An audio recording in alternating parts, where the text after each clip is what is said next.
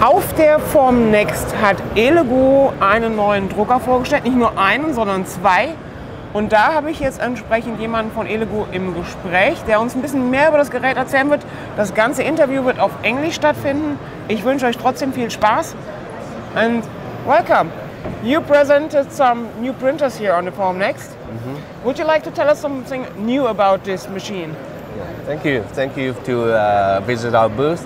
I'd like to show three products, new one that we are showing. Okay. The first one, let's start one by one. Yes, of course. The first one is the Centauri Carbon. Maybe a lot of our followers have heard of this product. Yeah. It's our first coax-Y printer. Yes. It's die-cast aluminum with very strong structure that makes sure that your print is stable, and it's brand new, and we are putting a lot of effort into this. Okay.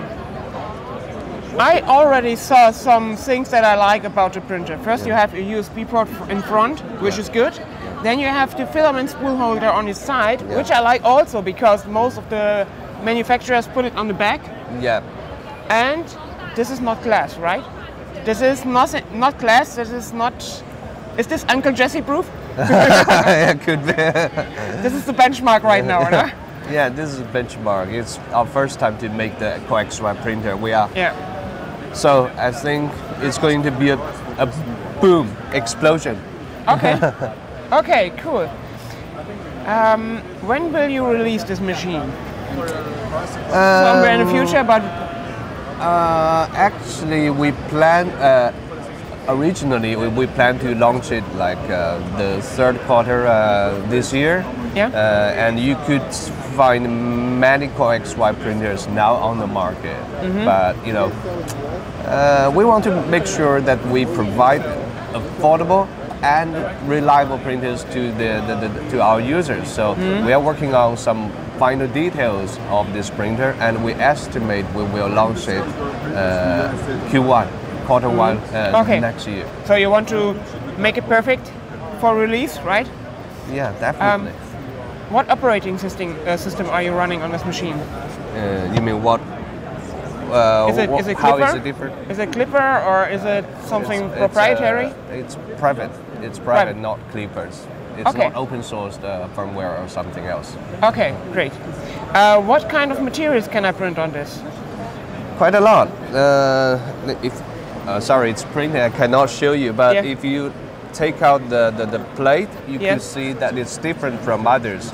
Normally, the manufacturers use two PEI boards, PEI plates on both sides, but we are using one PLA specific boards plate, which means when you because a lot of people, in most cases, people like printing PLA. So when you print PLA, let's say in summer, you don't need to put the temperature of the hot bed up to 60. So 30 degrees would be quite enough. So it's a little bit, environmental friendly. Okay. And you can also print like ABS, TPU, and other carbon materials on the other side of this plate. It's a direct extruder, right? Yeah, sure. Okay. And what temperature can the hot end reach? What's the max temperature? It's 310. 310. Yeah. Okay. If I'm not mistaken. Oh yeah. Let me check. Yeah. Right. Sorry. Maximum 320 and 20. Oh, okay. So even 10 higher. Okay, great. And the print bed temperature is?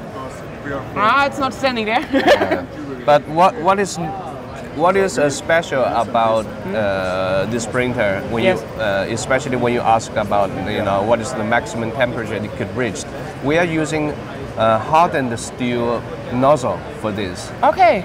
So it's compatible with a lot of materials, which brings you excellent experience. Does it come with a 0.4 or 0.6 nozzle? You mentioned carbon fiber materials, and so that it would be better to print with a 0.6 nozzle? The default right now is 0.4, but we could have different options. We will keep you notice on that. Okay, cool. Because now it's not, the mass production machine that you see here. Yeah. Okay, it's a pre-release version. Right. Okay. But what we are showing here is final. So this looks like a Saturn 4 Ultra, but it's a new version, right? Yeah, it's still called Saturn 4 Ultra, but it's an upgradation of the previous products. And as you know, we launched Saturn 4 Ultra 12K this April, and now since we have a lot of feedback from the community, from the FormNext last time, and we think a lot of people would like the 16K. So we have two upgradations. One is the resolution, which gives you better precision and reduce the error of prints. And the second is that if you take a look at this resin vat, it's circled. It is with the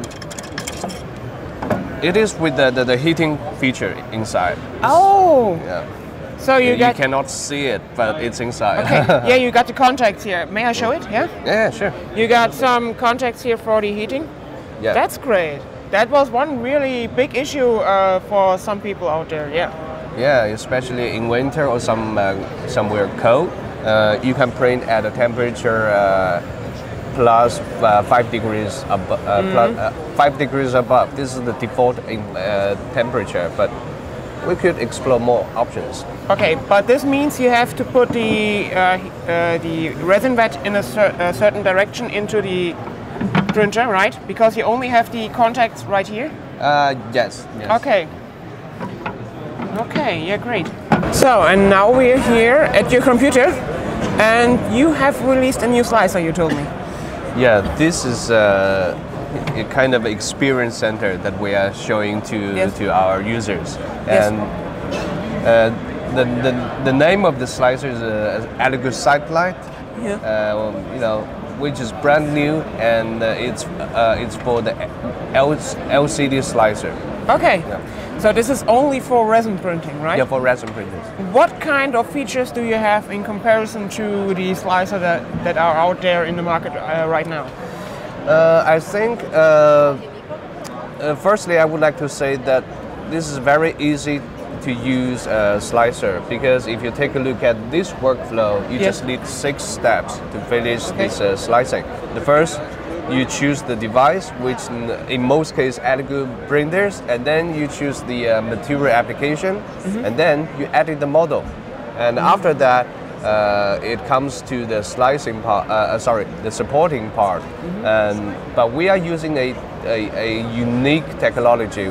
The name of this technology is EVO support system, which means evolution.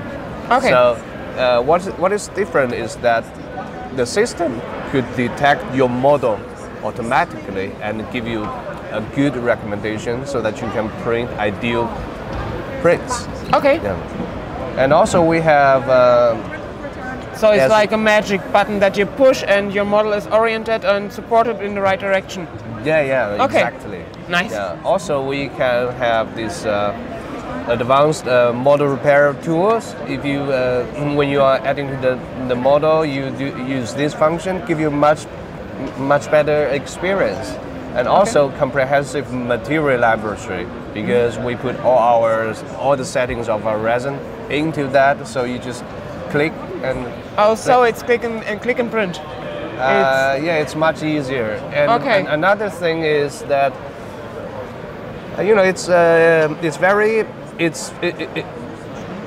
it's good for beginners and professionals. But for example, for beginners, we have a lot of instructions when you first. If it's your first time to use this printer, with pictures, with videos, with descriptions. Welcome to experience it. Thank you very much. That sounds great, and I hope you liked it. Thank you very much. Thank you for Have your time. a nice expo. Thank you. You Bye. too.